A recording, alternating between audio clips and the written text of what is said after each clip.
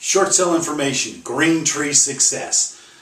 Looking for short sale information? You've come to the right place. Mike Rigley, Certified Default Advocate, distressed property expert, and your short sale specialist here. Thanks for joining us. Hey, today let's talk about another win with Greentree. Now, sports fans, I got to tell you, while most agents hate Ocwen and Greentree, I got to tell you, I truly love working with them both.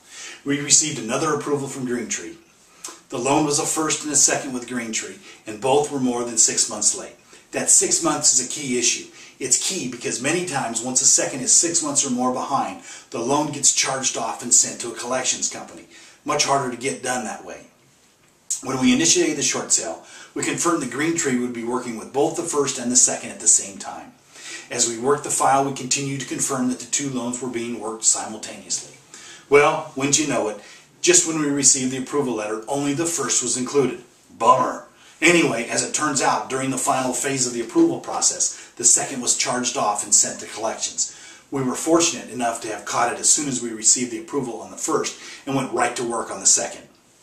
It took us about a week or 10 days to get the second approval, but all's well that ends well, and we're going to be able to get this homeowner out from over $350,000 of debt, including a $100,000 HELOC that would have stayed in place if the property was foreclosed on. A new homeowner gets to move in, and because this was an above asking price cash offer with no appraisal required, we're actually going to help home values in the neighborhood. Life is good. Now, is a short sale right for you? Give me a call. Let's find out. To get a better idea of when your home will be worth what you owe, log on to www.shortsaleandloanmod.info for a free estimate, or call me today if you've got short sale questions. I'd love to talk to you. You'll call me today, you'll sleep better tonight, and I'll look forward to hearing from you. Thanks.